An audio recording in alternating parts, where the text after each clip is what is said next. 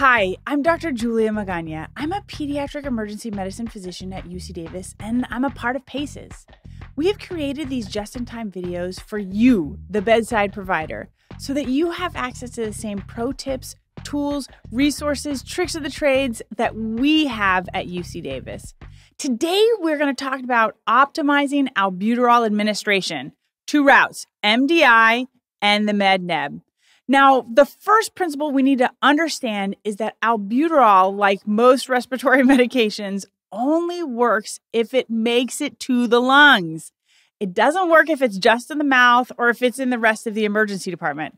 I know that is super basic, but that is going to be the driving principle for how we administer these medications. Now, personally, I prefer a metered dose inhaler or an MDI. Even people who can't suck on a straw or put their lips fully around the chamber can use an MDI if the chamber has a face mask attached to it. MDIs are quicker and deliver the medications even better if it's used right, but you have to use a chamber.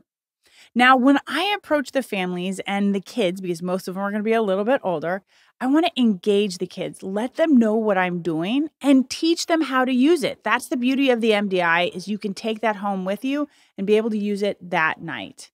So I'm going to let them know what I'm doing each step of the way. First off, take off the cap, obviously. Shake the MDI 10 to 15 times approximately. Insert the MDI into the chamber and have the patient breathe out. Push down once for one puff and have them take a nice, slow, deep breath. If you hear a horn-like sound, they're breathing too fast. And then count to 10, because that 10 seconds is what it takes for the medicine to really get in there. And then repeat. Now, remember with the MDIs that each actuation is only 90 micrograms. So if we want to give 2.5 or 5 milligrams, we're going to have to give a lot of puffs. So for kids that are 5 to 15 kilograms, we recommend using 6 puffs. And for those that are more than 15 kilograms, using 12 puffs of albuterol.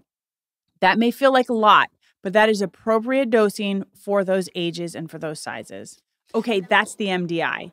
Let's talk about a med-neb or a medication nebulizer. This is when we're going to insert the medication into the canister and then attach the tubing to the oxygen. You want to turn that up to about 10 to 15 liters to really push that air through and nebulize or make those little particles small enough to go into the lungs. And now we want the mask to fit onto the child's face just right. We want Goldilocks principle here. It should go up around the nose and the mouth, but not be up and over the eyes and not be hanging down around the neck. If it's at the eyes or at the neck, it's too big and you're going to be losing too much medication into the room. You also want to help that parent help that child. So I oftentimes sit these kiddos into the parents' laps so that they can hug them, reassure them, help to keep the medicine in place, help to keep the med-neb in place. That's going to be important to actually get the medicine in. And I would recommend that you watch our Positions of Comfort Just-in-Time video to get some tips on how to properly position that child with the parent. Okay, that's what we should do. What we should not do is blow by. Just giving medicine from the end of the mask tubing is not helpful. Inserting a little cup at the end of the mask tubing and having it go into the room, that is also not helpful. Virtually no medication makes it to where we want it, the lungs, when we use these methods.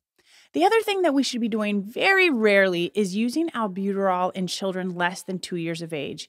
If you hear a wheeze in a child that's less than 2 years of age, it's more likely to be bronchiolitis, wheeze associated with a respiratory illness, maybe even a foreign body. So if you're giving albuterol to a child less than 2 years of age, just stop and think, why am I giving this and what's going on? Because that's going to be a rare situation. All right, that's it. Albuterol administration optimized in kids. I hope that this was helpful and thanks for watching.